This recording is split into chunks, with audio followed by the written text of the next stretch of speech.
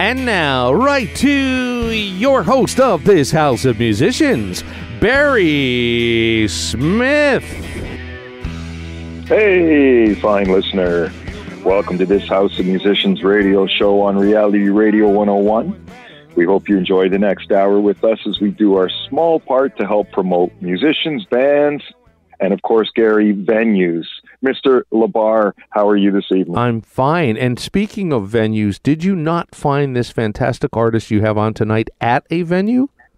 I found him at a venue. I found him at Sir Monty's Brewery in Curtis. The owners, who are friends of mine, found him at another venue and asked him to come over and play for a party that we had there. So, and he was amazing. Of course, I'm talking about Matt Gunn. Matt was born and raised in a small town, Ontario, multi-instrument singer-songwriter. Matt combines a mix of soul, Motown, and reggae to prove the world there's more to the country than just honky-tonks and cowboy boots. He's influenced by Van Morrison, Marvin Gaye, the Slackers.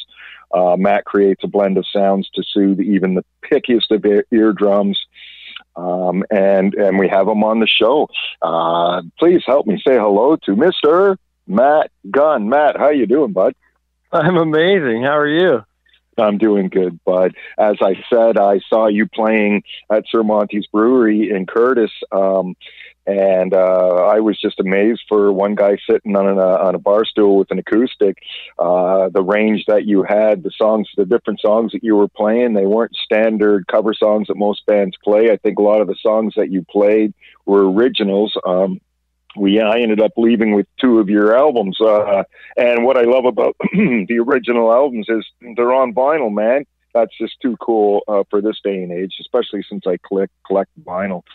Matt, I just want to, let's start the show off. I just want to ask you and then we'll get into your music and your songs and play a couple songs, how you were influenced by music growing up and who were you influenced by?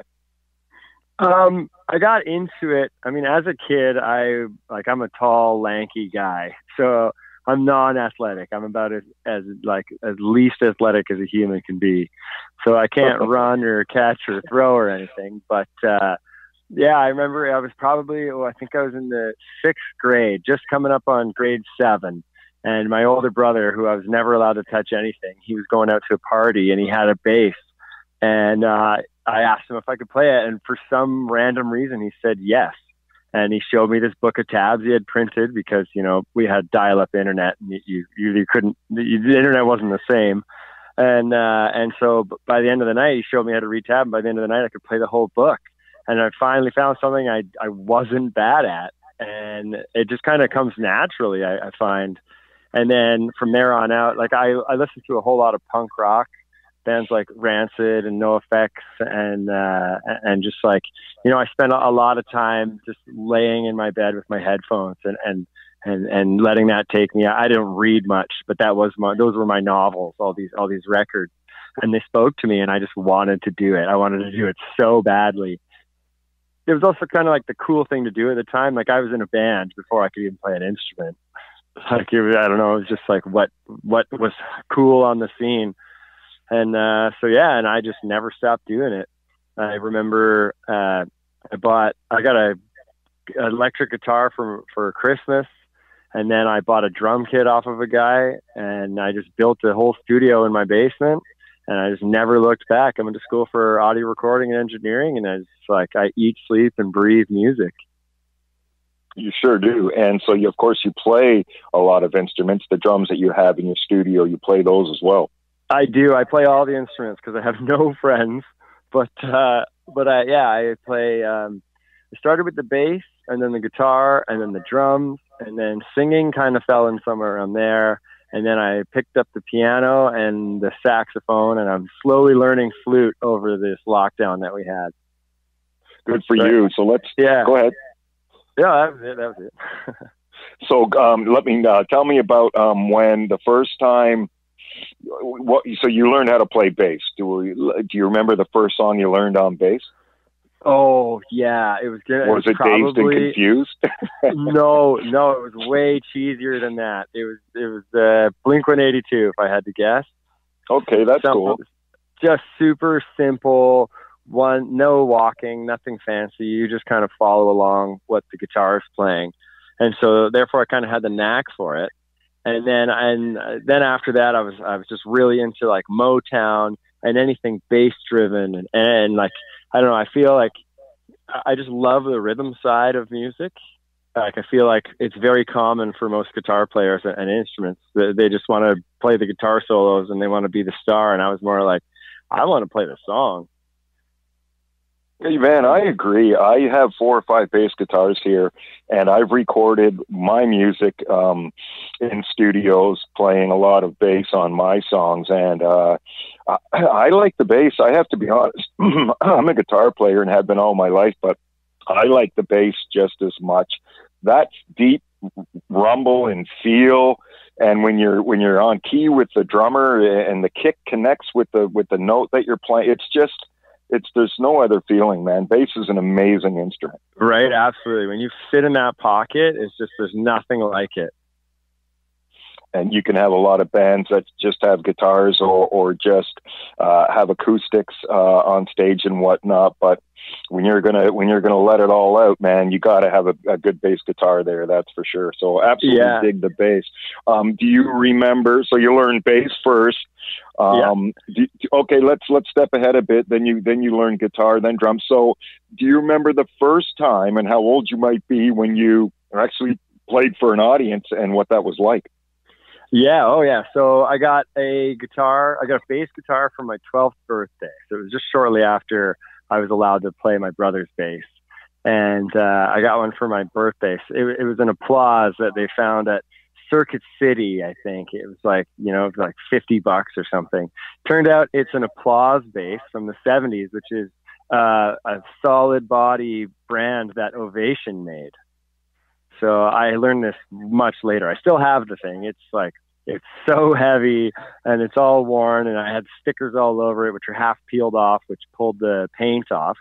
And that year, we were playing at backyard parties. Like I played that year. Oh, it wasn't good. Don't get me wrong. We were not good at all, but I didn't care. And right. You don't have to be good in punk rock. That's the whole point.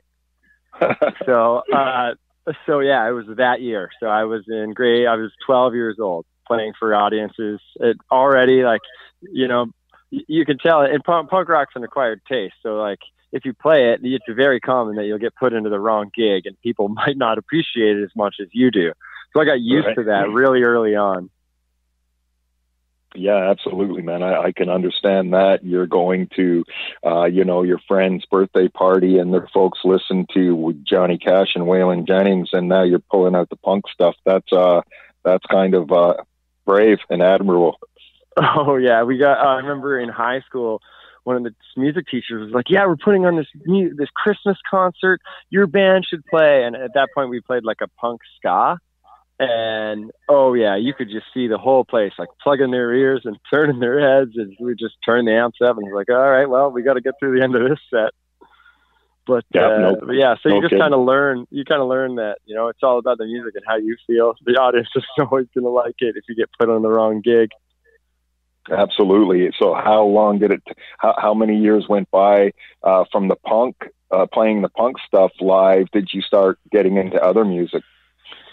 I played, it was punk rock till about, for about 2 years. And then we got into ska. And that was when I switched over from the bass and started playing an electric guitar because I picked one up. It was a Squire Bullet hardtail, like the cheapest electric guitar they possibly make that Long McQuaid would sell. And, I had one of those, like it sounds like a tin can, and I didn't care. I spray painted it. And we played ska, and I couldn't actually like play bar chords or proper chords on the guitar because I was more used to bass, and my ring finger was a little bit useless at the time because in bass you use more of your pinky, and I just would play these ska chords like the top half of the strings, and would join this ska band, and we actually did pretty well. I mean, I liked it, but yeah, so we played ska up for another 3 years. And then after that, I had fallen into the classic rock, and we got into more rock and roll and a little more like grungier. And then And so that would have been, yeah. And that was for another 2 years. When I went to school for audio recording, I recorded that band. And then after that, I got an acoustic guitar because I found I had trouble writing music on an electric guitar. I felt that every time I picked it up, I'd just start noodling, or I'd wanted to turn it up and crank something out. I felt as far as like adding quality and depth into my songwriting, I always wrote best on an acoustic guitar. So I stuck with that, and that's when my finger picking and my acoustic guitar kind of developed, and I started playing a lot softer music and a little more mainstream. And nowadays I just kind of blend it all into one sound. Yeah, it's amazing when you play acoustic how, excuse me, you really do play softer songs. I find that too. I have electrics and acoustics, and when you plug the electric in, I want it through, a twin reverb with a couple of distortion pedals or the Boss GT10, and crank it up. And when you're playing an acoustic, there's no really room for that. So you really learn Murray McLaughlin songs and Gordon Lightfoot songs and James Taylor songs too. So yeah, exactly. So absolutely. What do you like playing better? What instrument? Oh, out of all of them, or you mean between the electric and the acoustic? Yeah, I guess out of all of them. Well, bass is certainly my strongest. So if I am hearing somebody play, I can always hear the rhythm come to me, and I just want to go up and join them and play. So like bass is probably like my all-time favorite. If I couldn't play any other one, well, actually, I take that back, because I survive as a musician right now on my acoustic guitar. So like I play the acoustic the most, and I feel like the drums can be the most fun to play live. Like, there's just something about it. It gives you that whole rock and roll feel. Have a couple of drinks and go out there and just beat the skins. And they each kind of have their own place. But I found that more and more and more, my electric guitar seems to be plugged in less and less.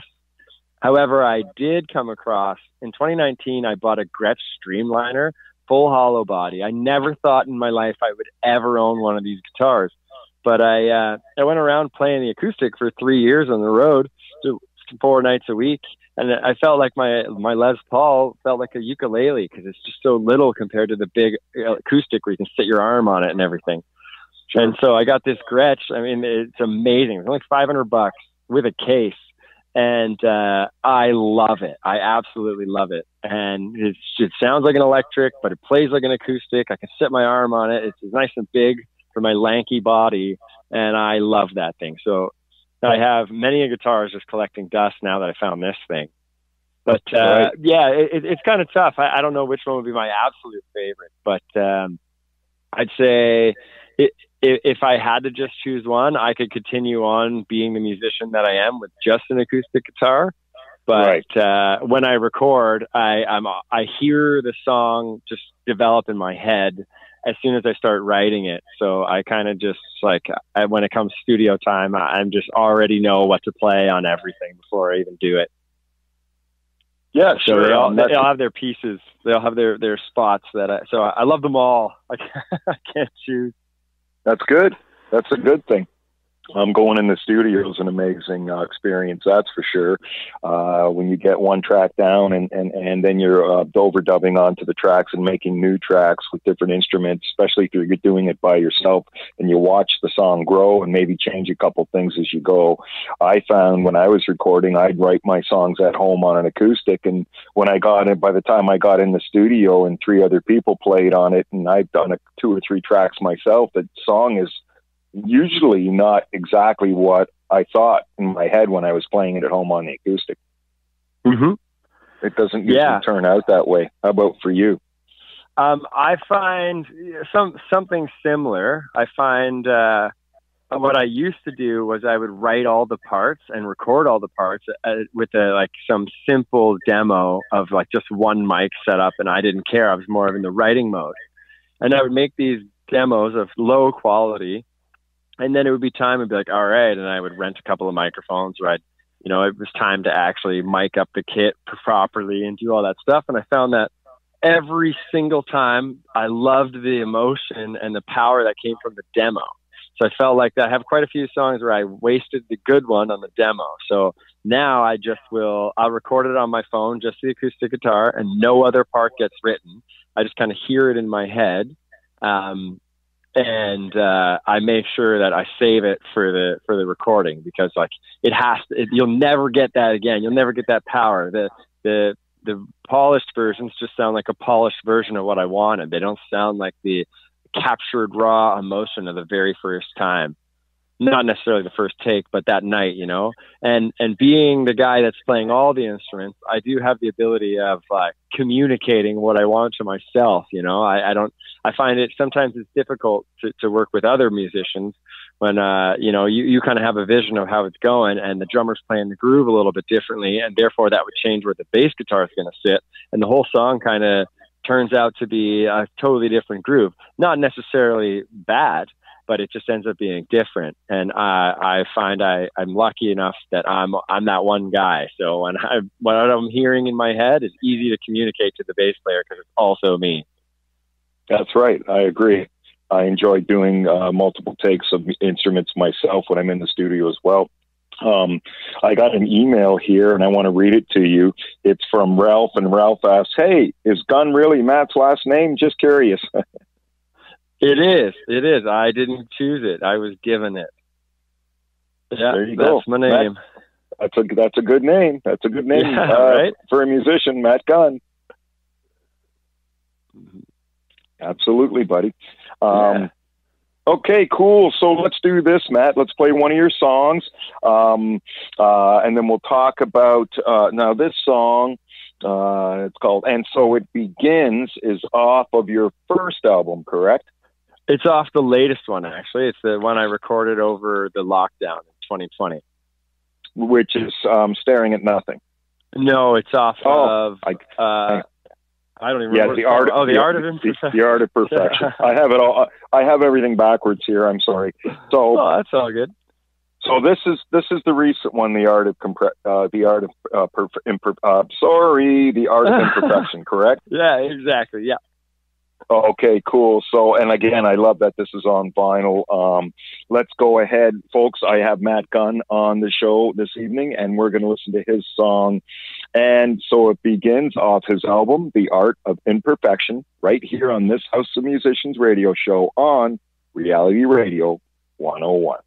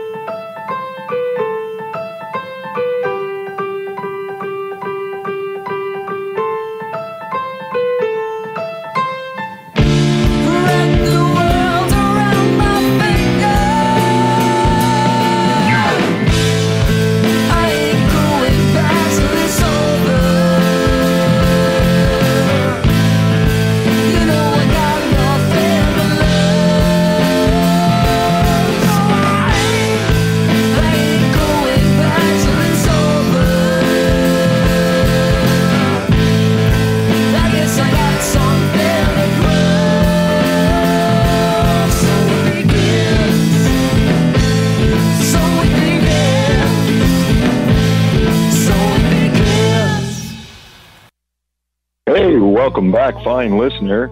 We have Matt Gunn on the show this evening, and we just heard "And So It Begins." Matt, love the song. Tell me all about how you wrote it, where it came from.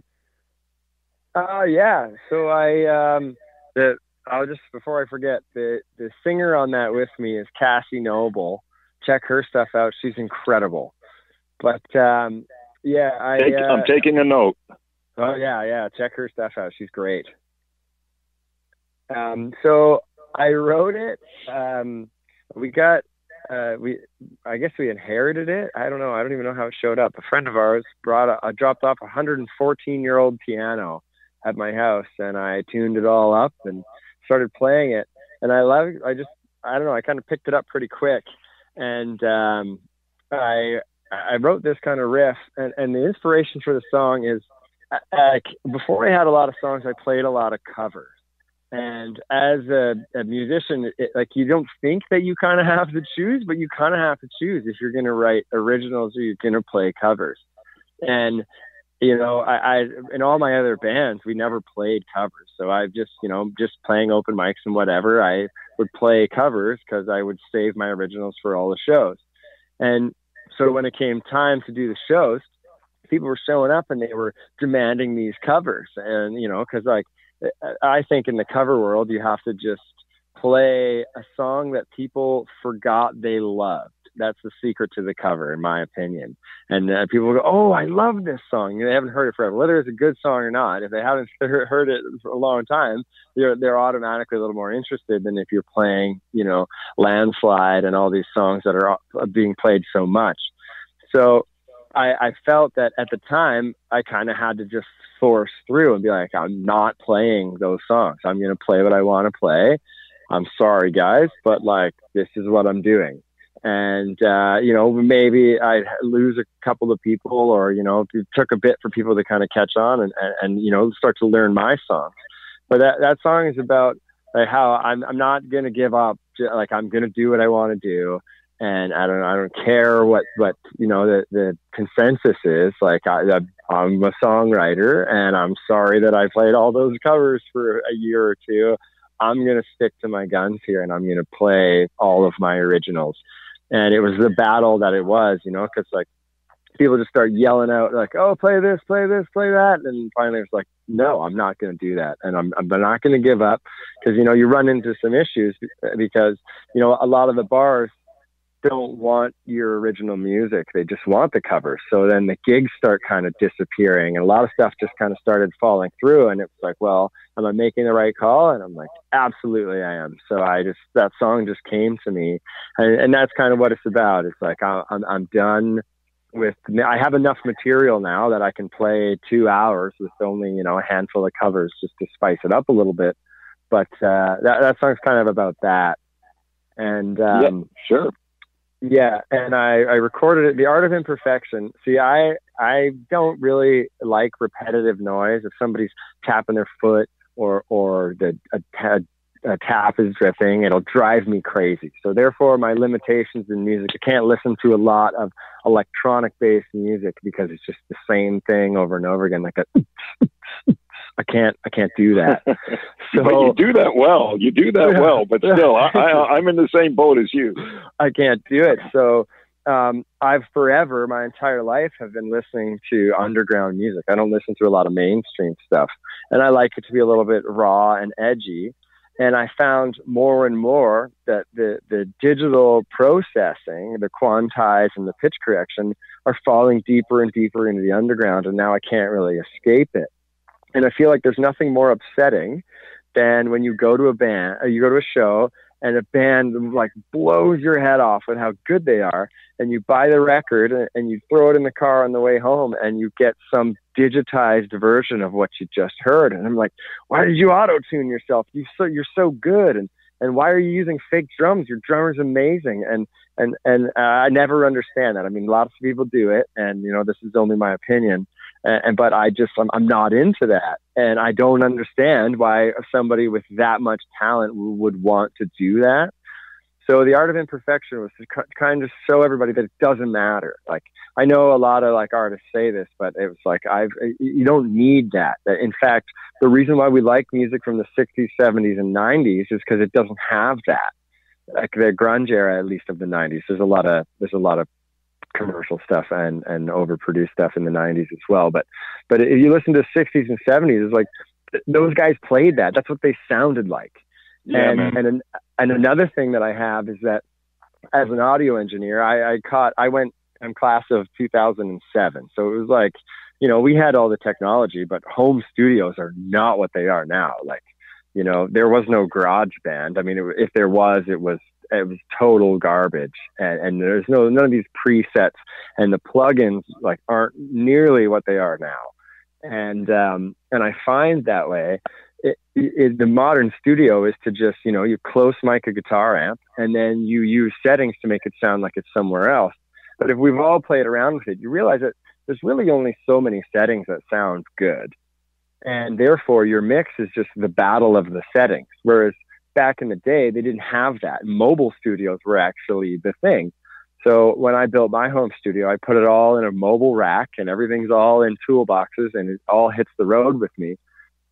And I decided I'm going to find the space, you know, like in that track that we just heard, the piano was actually, I rented the local music hall in my town, and because it was during the lockdown, so nobody was there. It's this big empty room and they have this big, beautiful grand piano, and I set up a couple of room mics and I recorded this giant piano. There's no reverb on that track. It's just that. And a lot of the other reverb that I'm looking for is just the hallway outside of my bathroom by the stairs, because it's nice and big and echoey. And I decided I'm going to find the sounds. I'm going to do that. And I wanted that tape sound. So, like, you know, I wanted to do it old school. The whole idea was that if you're listening to records from the 60s and 70s and then you put mine on, you shouldn't tell the difference. That was my objective. Whether you can or can't, I don't know. But so I got two reel-to-reel tape machines. They're quarter-inch, so they're only 2-channel. But my idea was to record to them and then, you know, use all that. But I'm noticing that tape's actually a ginormous pain, and I understand why we all switched to digital, because, you know, the tape jams or there's a wrinkle in it, and all of a sudden your take is just like completely useless. It has this big like pop in it, and it's going to peak all the meters, and you just can't use it. So what I did was I faked it, and I pretended like I had the tape machine, and I recorded with 0 cuts or edits. I just press record at the beginning and play all the way through. And at the end, you're either going to like it and live with the mistakes, or you're going to record the entire performance again. And I did that with every single track on the entire record. Is all recorded in one take, not necessarily first take, but one take. And then so I would sum my channels. Like if I have, you know, 8 or 10 drum mics, I would sum them through these 4 channels of analog tape. And so I would have like kick, snare, and then drum left, drum right. I would just sum it all down and get that analog warmth. But the issue I found was that when the reels are spinning, they never, ever actually spin at the same speed. So you see these old studios with so much gears, because when you were running 16 channels and you're going to copy it to another tape, well, you have to dump all 16 channels at once, because you'll never get it to go again, because the machines just don't spin at the same, like at least the ones I have. And so in order to bypass that, I had to take them apart and hotwire them so that the playhead would work in record mode, so that my signal would then hit the tape and then be played off immediately after, and I would record it onto another computer. So it's going basically from digital time clock to another digital time clock, and I bypassed the reels. So it was a whole complicated mad scientist project, but it worked. And so everything was summed via tape, and it has that hiss and it has that warmth. And that's what the art of imperfection is. It's just like, it doesn't matter. And what I really loved about it was that because it didn't matter, there was no anxiety towards it. Usually when I record, I've done 10 records like throughout all my bands and my history of recording. And, you know, by the end of it, you're just when I did Staring at Nothing, I recorded the bed tracks in Germany. And then when I came back, I can just always hear all the little mistakes. And that bothered me at the time.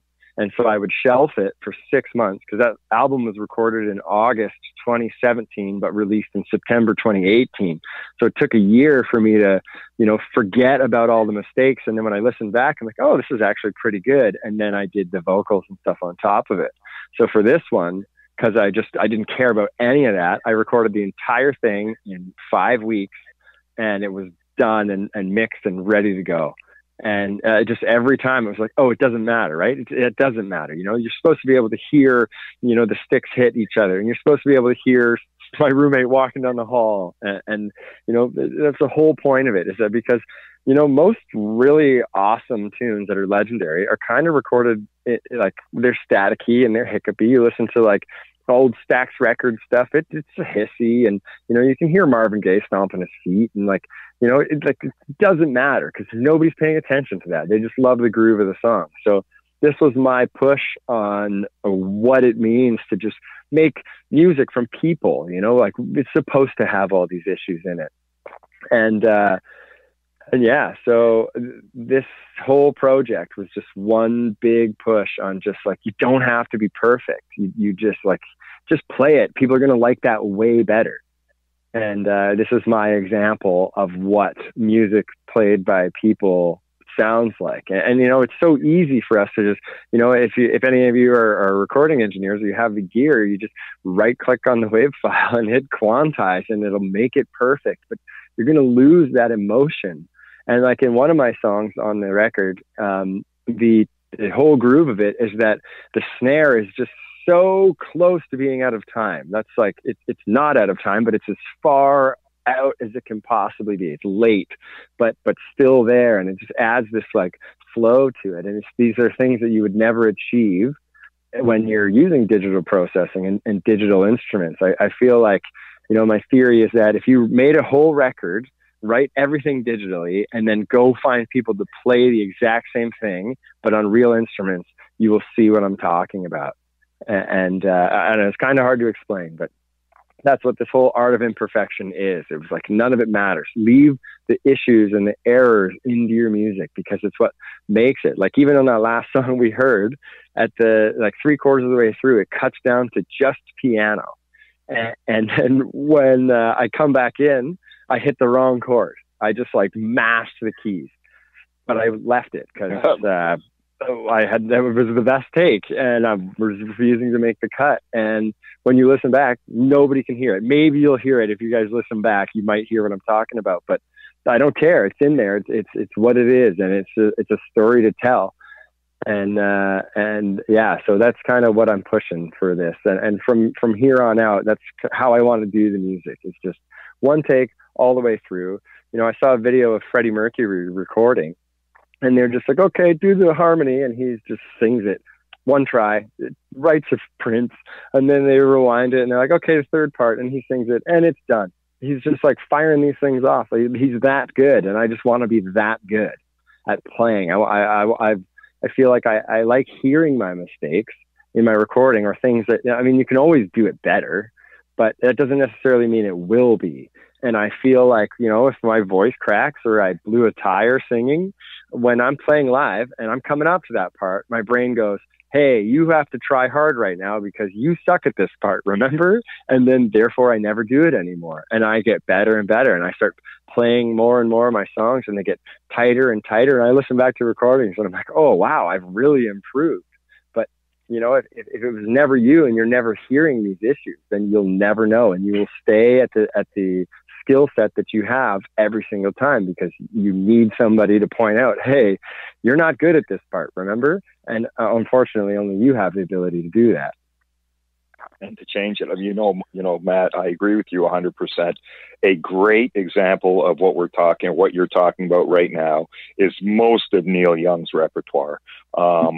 That's who comes to mind. I just cannot see Neil Young recording the albums that he did over and over and takes over and over, and it doesn't sound like he did. There's lots of mistakes in his songs. The notes and some of the guitars are off, and I'm sure he's like that live too. But I know where you're coming from. Raw, first time. Is usually the best. You know, like there's a lot of over published. I don't know if published is the word, but over harmonized, and like you say, pitch finders and over computerized music out there, and people are doing that on purpose to make everything perfect. And I'm totally on your side. For it to be raw and like I say, the best example I come up with would be Neil Young. Yeah, no, I'm with you 100%. And if you think of like time is money in the studio, and there like if this was 1971, let's say, I pulled that out of thin air. If this was the day and we were going into the studio and we had, you know, a 10-hour day, we would spend most of that time finding the sounds and tweaking things and making sure everything was in phase. And we'd probably spend 5-6 hours finding the sounds. And then it's like, okay, now play it. Like, you know, the tape you only have 2 or 3 tries before you start degrading the tape and adding a disgusting amount of hiss. So it's like, you know, you have to be able to do it. When the time comes, we're going to spend all our time finding the cool sounds and capturing the realness of it. And then it's up to you, the musician, to do your part and play it. You know, you don't do it whereas like now it's like, and what I find is in making records is we spend so much time editing and trying to find the right one. It's like, well, if we played, you know, 13 takes, in order to find it, I had to go through 13 takes again. So I would have to experience that entire day again as the editing engineer and finding it and tweaking it and doing all this work. And that would take forever. So I was just like, I'm just going to do it. We're going to keep this take or we're going to do the other take. You know, you only need to do about 3 or 4 because you're really not going to get any better than that. I agree. Without machinery, I agree. Yeah, exactly. And this is like, that's the best that I could play at the time. And that's what it sounds like. And if you listen back to my old records, you'll hear that I have gotten a lot better. Well, yeah, more time spent doing it, that's for sure, and understanding stuff. I recorded, I've recorded maybe 50 songs, they're all online, but one song I recorded, I think it was the last one I did, maybe the second last on my home studio. I wrote the song as I was recording it. So I knew I already had the rhythm down for the guitar. So I played that track and got through it, But when it came to the lyrics, I actually wrote the song. Okay, I record, and then she went down to the river and pressed stop. Okay, what am I going to write next? So I wrote the whole song, recording it at the same time. Wow, the first that's time awesome. First time I ever did it, and it's nothing like, it's not special, or it's not you know, experience or intelligent or anything. It's just the way I chose to do it. It seemed to work good for me to be able to write the song while I was recording it instead of pre-writing it. But it's the first time I've ever done that. Matt, let's I have 2 vinyl albums here. Let's tell the folks, my friend, great music, all original. That's 20 10 15 20 songs you have here. Again, they're on vinyl, which I absolutely adore. Tell the folks where they can get these albums and see you online. I mean, the best and fastest way would be on my website, mattgunnmusic.com. I don't have a purchase feature. Just go on the contact and send me a link that you want it. And I'll, if you're in Durham region, I'll just drop it off at your place. And otherwise, I'll ship it to you. They're $20 each plus shipping. And yeah, if I found that I couldn't really give away CDs anymore, nobody has a CD player, so I went with the vinyl, and yeah, it seems to be coming back. Like, people really want them. Well, vinyl's so nostalgic. I absolutely love vinyl. You got the covers, you got the inserts, you got the writing all over it. I personally love the sound of vinyl. I have a good turntable and receiver, and I personally love the sound of it. People will argue that digital's better. I'm not one of those guys. I just love to put on a vinyl album. For me, when I listen to vinyl, it seems like I can pick out everything that's in that song, whereas if it's digital, it's harder to pick out what's in that song, the noises, the instruments, the vocals. It just seems to be easier to pick it out.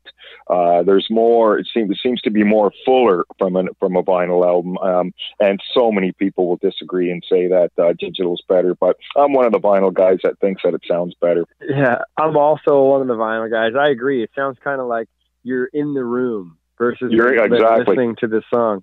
But I will say that as far as the mastering goes, too much low end on a vinyl will cause your needle to skip, and too much high end. In fact, high end causes distortion really quickly on a vinyl. So you have to round that off too.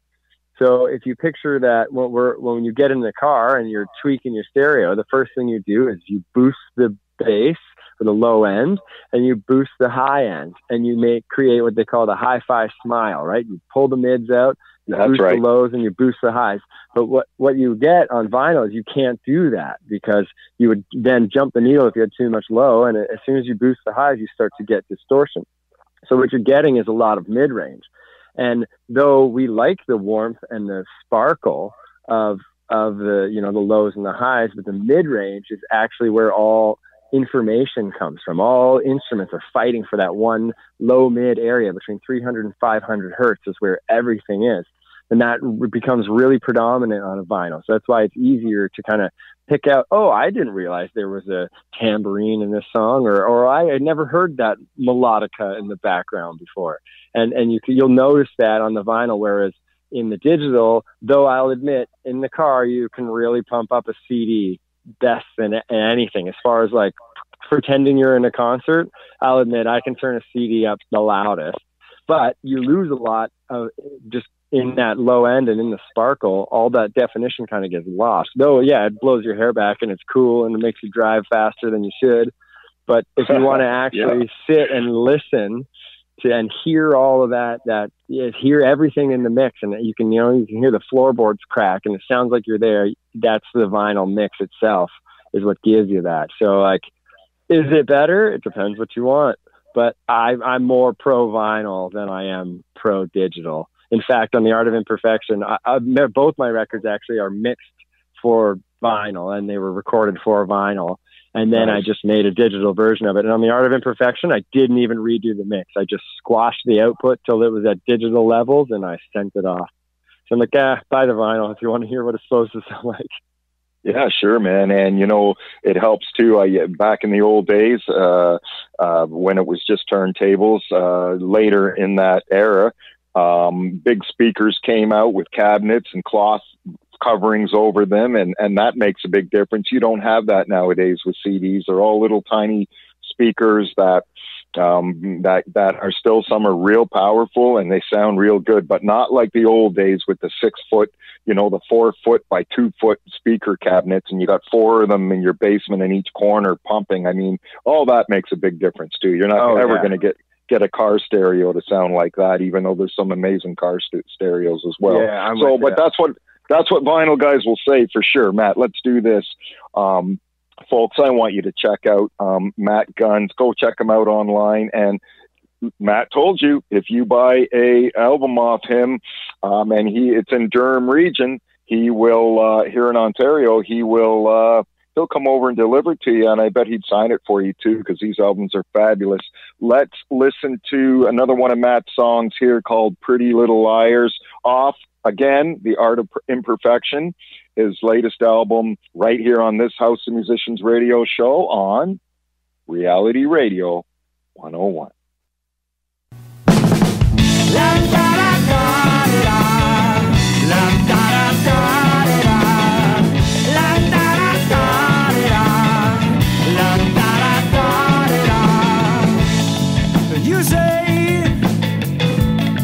You say that you love me, but I know it's not true. You only love the way that I sing you.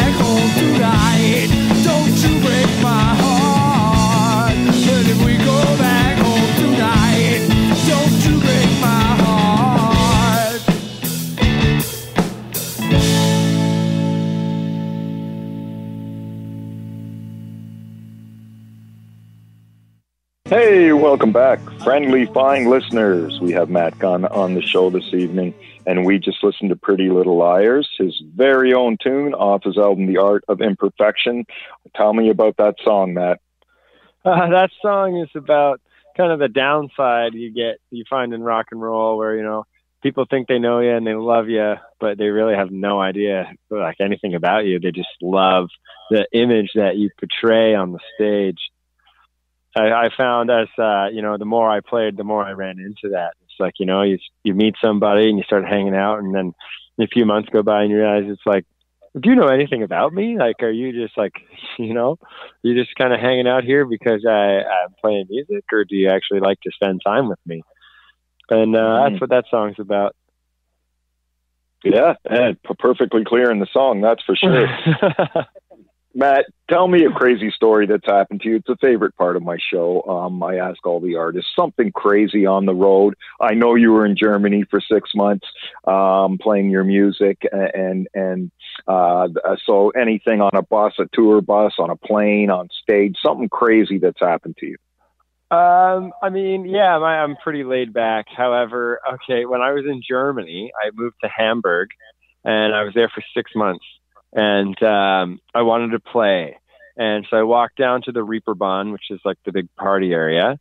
And I'm looking for bars that would let me play, like my originals. And I wander up to this Irish pub called Murphy's Tavern. And I go in there, and I'd been in a couple of times, and I noticed that at certain nights they do have like a singer-songwriter in the corner, because a lot of the spots, it's like, you know, a big, like they want big cover bands where it's like there's not a lot of room for a man and his guitar. So I found this one place, and I asked the guy, like, hey, if I want to play here, what do I do? How do I do that? Like, I've noticed you have people play.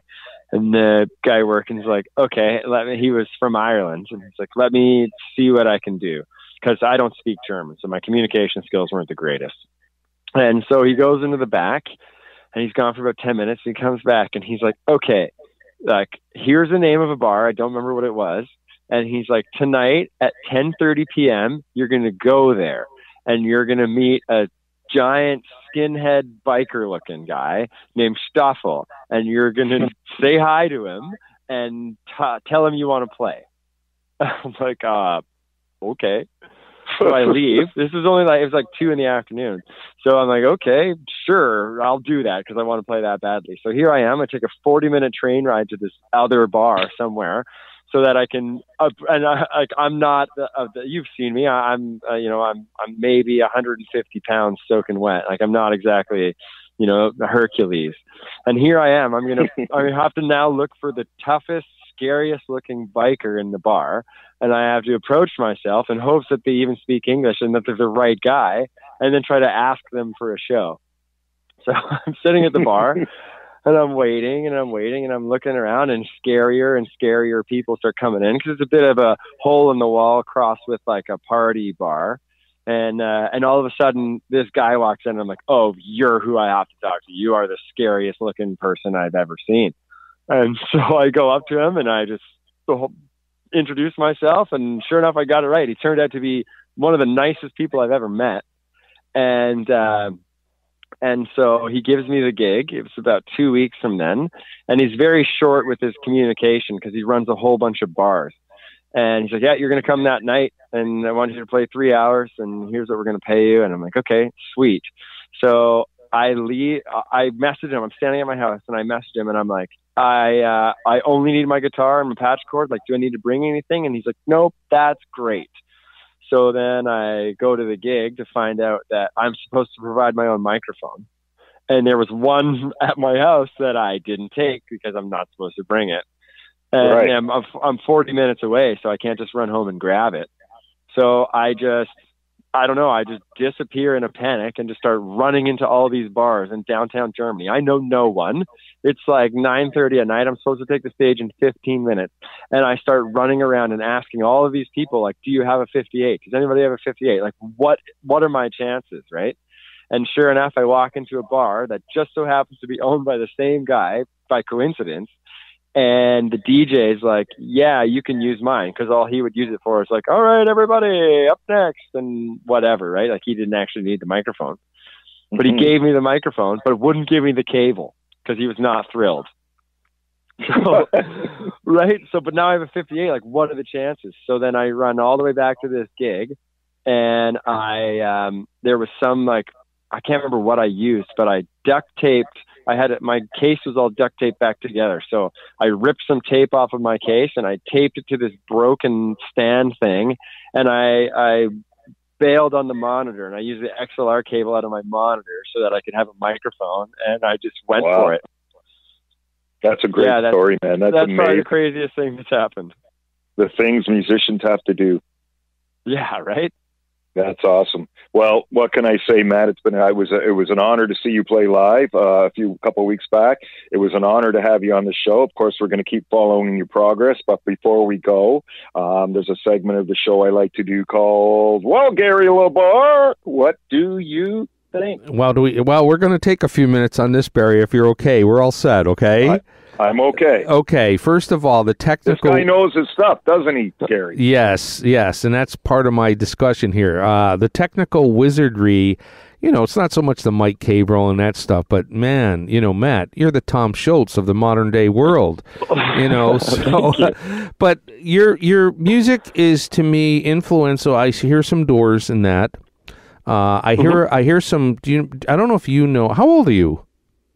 I just turned 33. Okay. Do you remember, you probably might not, but do you remember a band called Quarter Flash? I don't. Okay. Quarter Flash was a pop rock band popular in the 80s, 90s, but they used saxophone and stuff like that. Excellent vocals, excellent production. So some of your stuff reminded me of Quarter Flash. And then, of course, the ska type of stuff that you're doing reminded me of...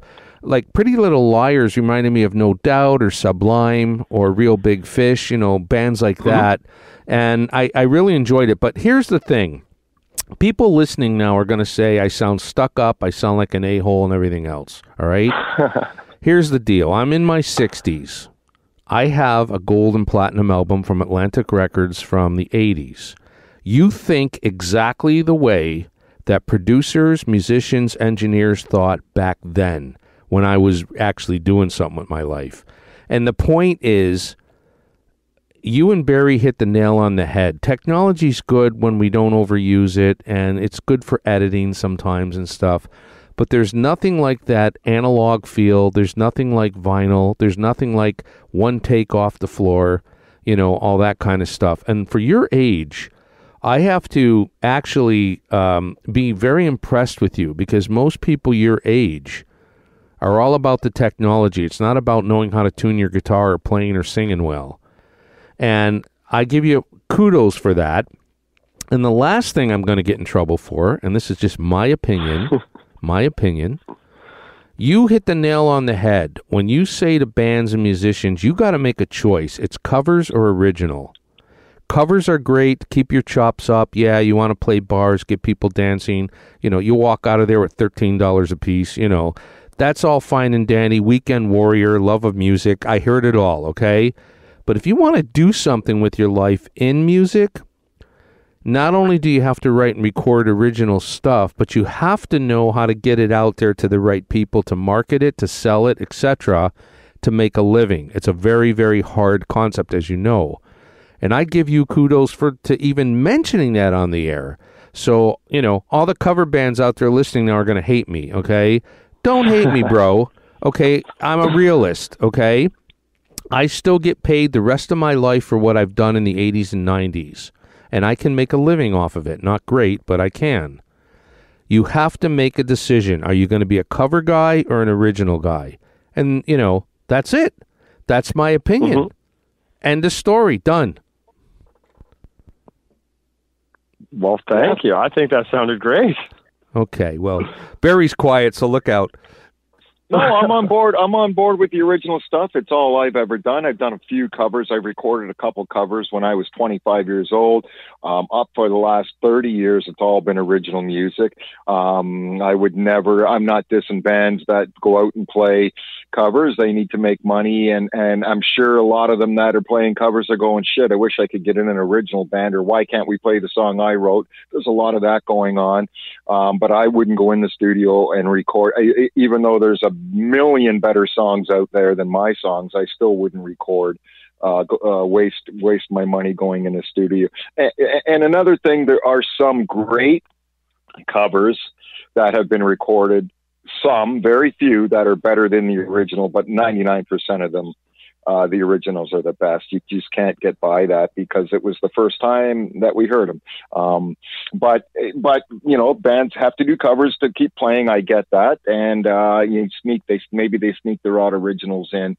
But I would easily sooner go see a live original band than a cover band playing covering the Rolling Stones or whatever. And you know what? And there's a lot, and that's entertainment. They're not doing anything wrong. Cover bands, that's entertainment. People that can't afford to go see the Stones, that can't go see the Stones because they're not touring in the area. They could go see the Blushing Brides, or they could go see a cover band, and that's wonderful too for the people that want to go see the Rolling Stones. So it all works out in the end good.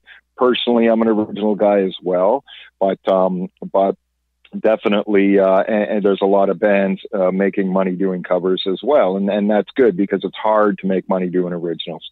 And when I played an awful lot of cover songs when I first started out playing live gigs too, and I think most of us did. That's how you start out until you kind of get tired of them. I remember my drummer Randy saying on stage one night, looked at me and he said, Bear, if we have to play Margaritaville one more time, I'm not going to come back tomorrow night. Because he was an original guy too. But you know what I'm saying, like, and, but nor here nor there. I think we're all on the same page with that. Matt Gunn, it was wonderful to have you on the show. As I said, I'm going to follow your progress. Keep me posted where you're playing. Hopefully I'll see you again at Sir Monty's. I know Robert and Matthew, who own Sir Monty's Brewery in Curtis, absolutely love you.